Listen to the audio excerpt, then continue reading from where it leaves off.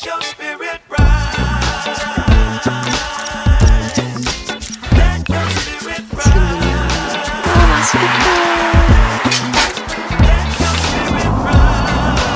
내가 언니라니.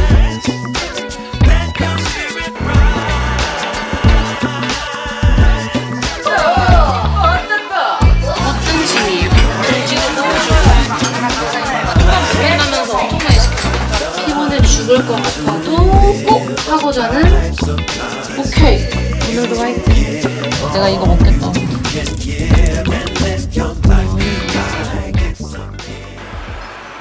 와, 너무 예쁘다. 하이루.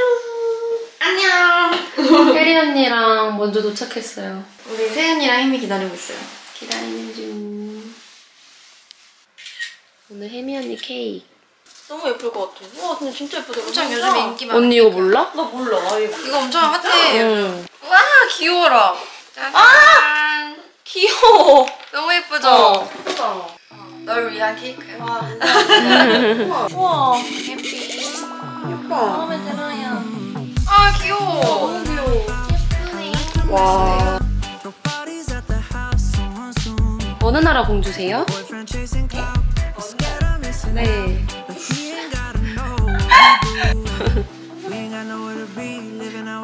야, 진짜 너무 예쁜데? 진짜 빨리 주세요. 우와! 어떡해. 여기 있어. 나 또 코로 끄는 거 아니야?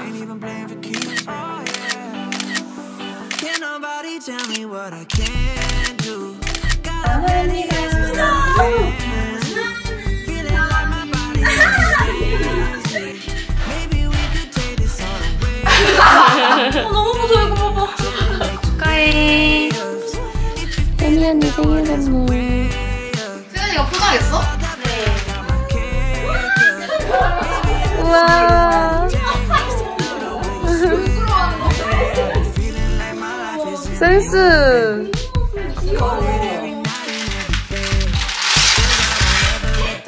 와, 샤넬. 우와. 그니까. 맞아요. 어때요? 와. 읽을까요? 아니, 생각보다 엄청 크네. 생각보다 진짜 큰데? 생일 축하해. 지금 5시 반이에요. 새벽. 너무 피곤해요. 한 2시간 잤나? 오늘 일본으로 촬영을 가게 돼서 이제 출발하려고 합니다. 화이팅! 여기 제가 엄청 좋아하는 토스트 가게인데 지금 문이 열었네요. 안녕하세요. 와, 맛있겠다. 여기 오뎅도 팔아요. 진짜 맛있어.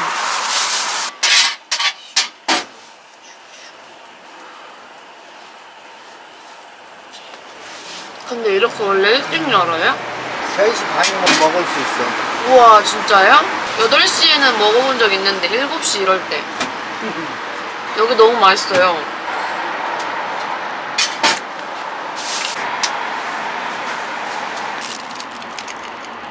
와우.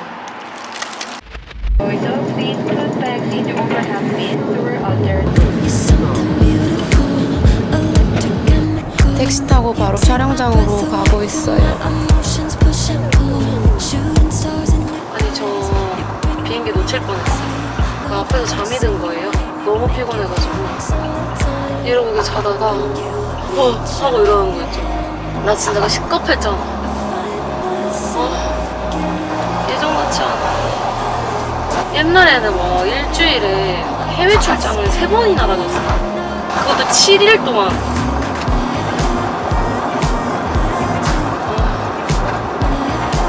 처음 촬영하는 브랜드여가지고 좀 긴장돼요.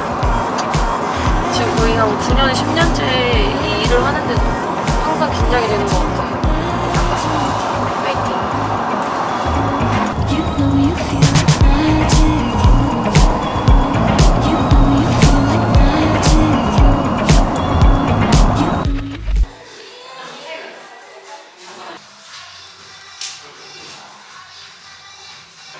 좋아하는 가수 있어요?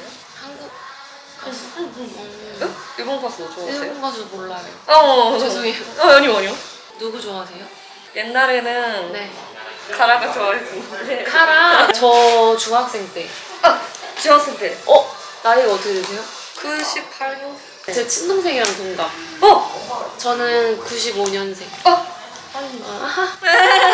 와, 내가 언니라니. 왜냐면 제가 항상 언니였거든요, 저보다. 근데 이제 제가 나이를 많이 먹어가지고. 드디어.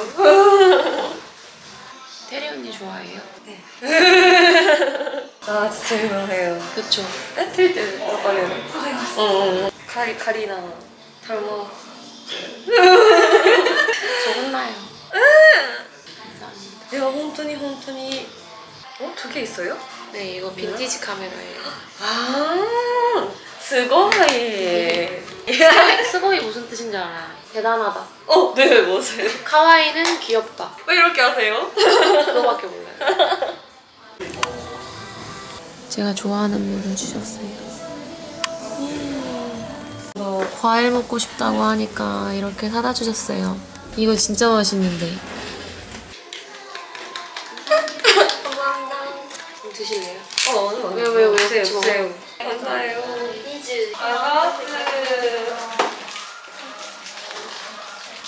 오늘의 촬영 현장입니다.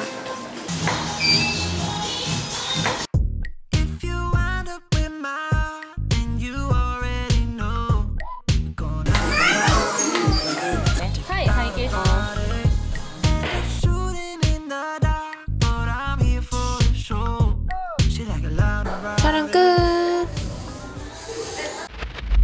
오늘 제가 묵을 호텔은 신주쿠에 있는 그레이서리 호텔이에요. 신주쿠 한복판에 이렇게 고질라가 엄청 크게 있거든요? 그 호텔이에요. 고질라에 대한 영화가 엄청 많네. 여기 영화관도 있어요. 일본 영화관. 이 짐이 너무 많아. 혼자 다니니까 너무 힘들어요. 복도가 왜 이렇게 길어, 무섭게. 저는 오늘 높은 층에 묵게 되었어요. 오, 그래도 꽤 넓지 않아요? 신주쿠 그레이서리는 이렇게 트윈 룸을 하면 쾌적하게 보낼 수 있어요. 여기 괜찮죠? 여기 욕조도 있고 화장실은 또 따로 이렇게 있고요. 여기는 세면대. 옷만 갈아입고 빠르게 나가서 쇼핑이라도 구경이라도 맛있는 거라도 먹고 들어올게요. 여기 호텔 8층에 이렇게 테라스가 있는데 여기 엄청 큰 공룡 보이죠? 여기 앞에서 사진 많이 찍나 봐요. 와, 진짜 무서워. 여기는 신주쿠의 메인 거리입니다. 날씨 너무 좋고. 우선 저는 오모테산도에 있는 팔라스로 왔습니다. 저번에 도쿄 왔을 때 매장이 닫아서 못 갔거든요.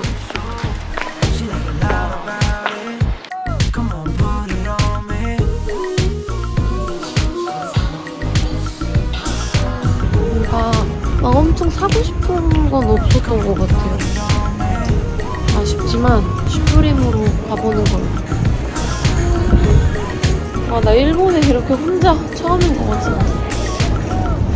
쟁이님. 와, 오모테산도에 또 오다니. 아니, 이제 지도 없이도 그냥 걸어간다니까? 길을 다 알아. 결국 오늘도 슈프림에서만 쇼핑을 엄청 했어요. 호텔 가서 보여드릴게요. 여기 제가 엄청 먹어보고 싶었던 길거리에 있는 파르페 맛집인데 오늘 웬일로 줄이 하나도 없네? 좀 갖고 올걸. 먹어보고 싶었는데.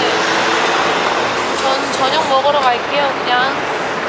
저기 파르페 먹고 싶으신 분들은 꼭 현금을 갖고 오시길. 저처럼 현금 안 갖고 오는 사람도 없겠죠? 내가 바보지. 저는 혼자 맛있는 저녁을 먹으러 가고 있습니다. 스즈현스의 최애 맛집. 오늘도 돈돈에 왔어요. 오늘은 진짜 태어나서 처음으로 혼밥. 한국 햄버거 메뉴판 달라고 하면 이렇게 메뉴판을 주거든요. 주문하는 게 그렇게 어렵지 않아요. 아니, 저 태어나서 햄버거 처음 해봤어요. 진짜 그런 거 못하거든요. 사실 오늘도 그냥 편의점에서 라면 사서 일찍 자려고 했는데 운동은 먹어줘야지. 여기 진짜 맛있어요. 진짜. 근데 솔직히 여기 딱 들어오는데 너무 창피했어요. 이거 먹고 아빠가 라면 사온다고 해가지고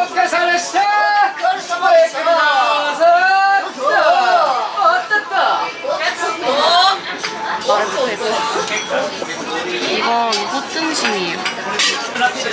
김치도 구워주고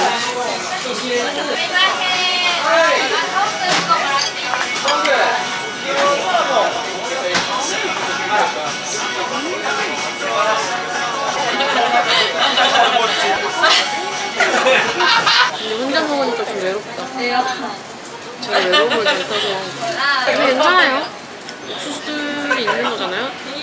제 옆에. 그렇죠? 나 진짜 태어나서 처음 먹는 거. 그리고 지금 이렇게 말하는 것도 너무 창피해요.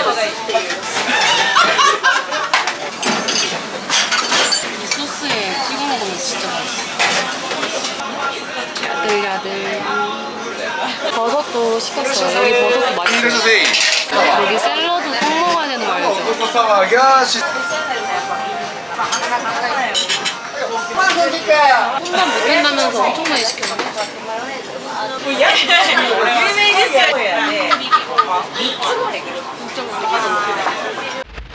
슈프림에서 급하게 득템해온 건데 나중에 보여드릴게요. 피곤해 죽을 것 같아도 꼭 하고 자는 수수연수의 스킨케어 루틴. 머리를 질끈 묶는다. 앰플을, 이거 테리 언니가 선물해준 앰플이에요. 아, 좀 감기 기운 있어가지고 잘 안 맞네요. 약 먹고 자야겠어. 결 정리를 해주고 광대를 좀 눌러줘요. 마사지. 여기 귀 뒤도 만져주고 턱도 이렇게 쭉. 이 귀 뒤를 만져주면 붓기가 잘 빠진다고 하더라고요. 크림 미스트 바이오 힐보라는 제품인데 선물을 받았어요. 제가 크림 미스트 되게 좋아하거든요. 얼굴에 광이 엄청 자연스럽게 잘 나서 요즘 이거 뿌려주고 있는데 이거 좋더라고요. 그다음에 제가 입이 닳도록 좋다고 했던 V라인 팩을 하고 마무리를 하겠습니다. 아니 제가 원래 오늘 리프팅 팩 하려고 했는데 붓을 안 갖고 왔지 뭐야. 엄청. 리프팅 팩을 제가 2개를 갖고 왔단 말이에요. 혹시 몰라서. 근데 역시 준비성이 있으면 좋은 게 대안이 있잖아. 큰일 날 뻔했어. 내일 촬영했는데 팩도 안 하고 잤으면 어떡해. 어머. 너무 좋다. 쭉쭉 올려주세요. 쭉쭉. 오케이. 어떤데? 웃었니? 아 맞다. 그리고 마지막 루틴 있네. 요즘 자기 전에 바이레도 모하비 고스트 오일 퍼퓸 뿌려요. 여기 바르고 잤단 말이야. 손목이랑. 좋아. 그리고 마지막으로 속눈썹 영양제를 꼭 바르고 자는데요. 이 속눈썹 영양제가 효과가 정말 좋아요. 촬영을 자주 하니까 마스카라를 진짜 많이 하거든요. 그러니까 진짜 다 끊겨요, 속눈썹이. 속펌을 했거든요. 근데 여기 진짜 잘한다. 옥수수들 원하면 내가 여기 어디인지 알려줄게. 나 최고지? 근데 나는 나랑 안 맞거나 그러면 잘 못 가는데 여기 진짜 잘해. 여기 선생님이 정말 잘해줘가지고 꾸준히 다니고 있어요. 우리 옥수수들한테 내가 다 알려주고 싶단 말이야. 우리 요즘 너무 소통을 안 하는 것 같아, 그치? 내가 더 노력할게. 아, 나 이제 좀 쉬어도 되겠니? 너무 힘들다. 내일 새벽 4시에 일어나야 되는 거 싫어하냐? 빨리 자야겠죠? 아, 여기 뷰를 좀 보여줄게. 와우, 24층이라서 그런지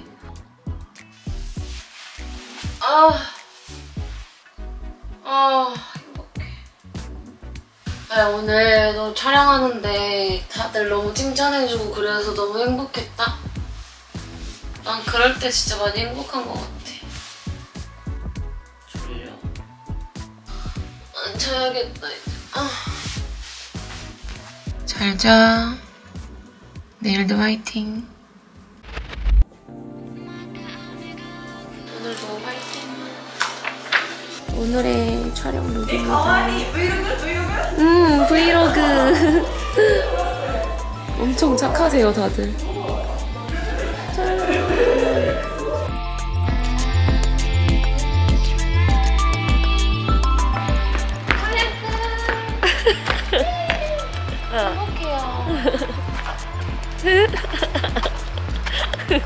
저는 이제 또 자유시간이 생겼네요. 까우. 짠! 함박스테이크 시켜주셨어요. 된장국.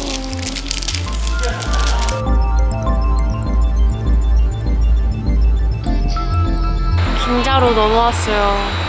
이 캐리어를 끌고 또 혼자 쇼핑을 해볼게요. 그냥 아이 쇼핑이라도 하지 뭐. 이거 혜미 언니 생일 선물 사준 거랑 좀 비슷하지 않아요? 근데 재고가 더 없대요. 하나의 매장 구경하고 나오는 길인데 제가 진짜 사고 싶었던 백팩이 있었거든요? 어떤 외국분이 사고 계셔가지고 저는 구경도 못했어요. 제가 자꾸 막 그 가방 쳐다보니까 기분이 별로 안 좋으셨는지 저를 계속 쳐다보더라고요. 그래서 그냥 나왔어요. 아, 나 불쌍해. 저 그냥 한국 가고 싶어요. 비행기 시간이 너무 오랫동안 많이 남아가지고. 어쩌죠? 어디 가지? 오모테산도에 있는 이치란 라면 먹으러 왔어요. 아, 근데 계단이네. 오마이갓. 아까 오모테산도 이치라는 현금이 없어서 못 먹고 신주쿠로 왔습니다. 아, 진짜 힘드네. 드디어 카드 되는 이치란 라멘을 찾았습니다. 땡큐. 와, 진짜 힘들게 먹는 이치란. 내가 이거 먹겠다고. 일본 편의점에 오면 이 아이스크림 꼭 먹어봐요. 존맛. 어떻게 생겼냐면 또 초콜릿처럼 생겼거든요? 근데 안에가 아이스크림.